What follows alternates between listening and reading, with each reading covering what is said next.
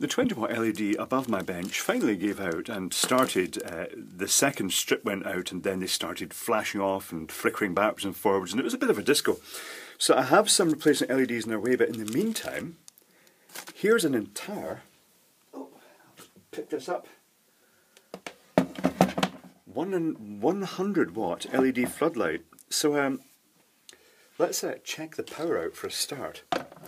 I'm not a big fan of running things like LEDs at 100 watts because I just don't believe that they can dissipate that much heat. I'll show you the back of this case, in fact. And you think, can that really reliably dissipate 100 watts of heat? And I'm not convinced about that. I think these LEDs are going to get quite hot. It's interesting to note that I can actually see a gap. There is a sort of bridge between the ballast here.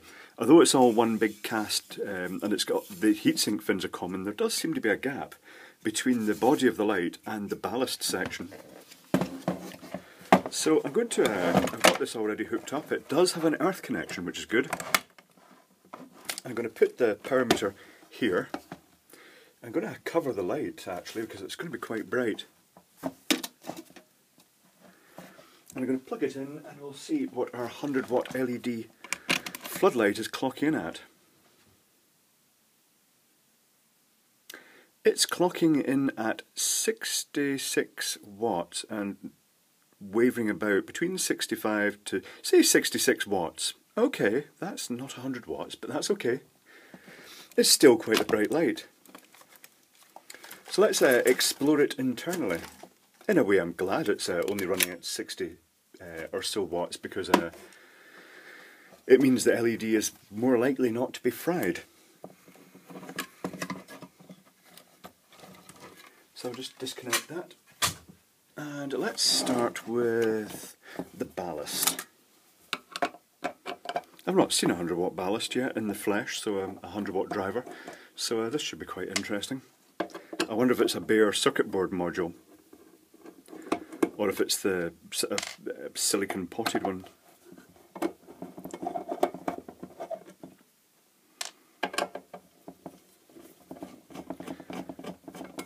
So the lid on the driver unit is on the front. Oh, it's two. Are they just wired in parallel? Yes. Can they do that? They must. Oh, they put out smooth DC and it's current limited, so yes, they can just wire them in parallel. If they are wired in parallel. We'll find out when we take that side off. The earth wire is stuffed up the gland. That's not very good. That's not what I'd class as a good electrical connection. Having said that, there's nothing really in here to actually screw anything onto. It's just an empty void. Okay, let's take the other cover off. That's quite novel. Now, the 66 watt rating, I wonder if they're actually 30 watt drivers. They've got two of them in parallel.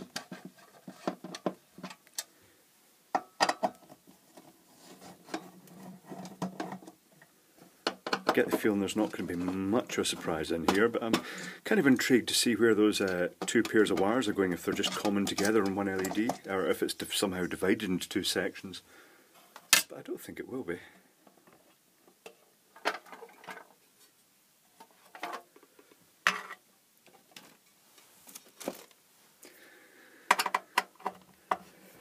This is the super luxury model because it does have 4 screws. It's got one in each corner of the reflector.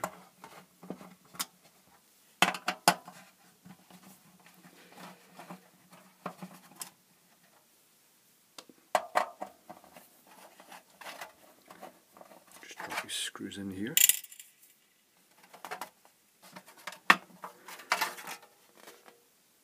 Okay, they are just paralleled.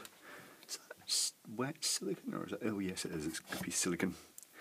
Okay, yeah. So lots of silicon to couple it to the back. I see this as this actually allows for 3 LEDs to be fitted. I wonder if they may make this in a 100 watt, 200 watt and 300 watt version, or maybe it's for 50 watt LEDs. They certainly wouldn't dissipate that amount of heat. I also see other fixing points that would allude to maybe a lens mounting system for making a more directional light. Okay, I'm kind of intrigued as to see what wattage these are. I wonder if they'll come off easily. If I get anything I can crowbar these off with. I've got a chisel. That's not a chisel, a file. That's probably not a good idea. Let's see if I can snap the file. Oh, these are pretty secure, I think.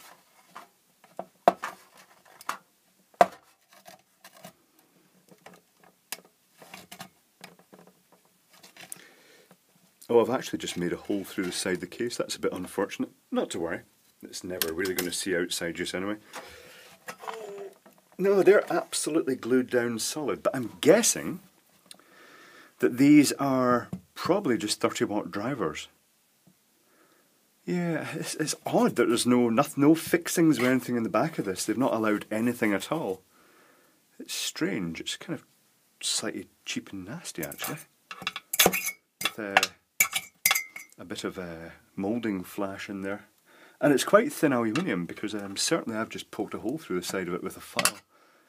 Yeah, interesting. It didn't cost a huge amount. It cost about £25, which is about, oh, what's that in dollars?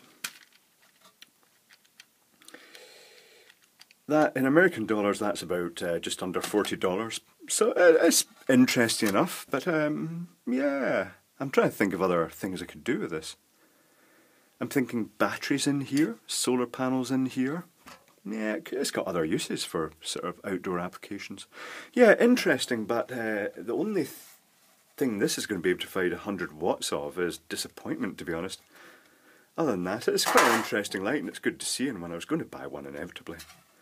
Also, look at the way these wires are they're quite tight where they go through this. That's probably that little flake of red was probably some of the insulation off the wires where they'd been fed through.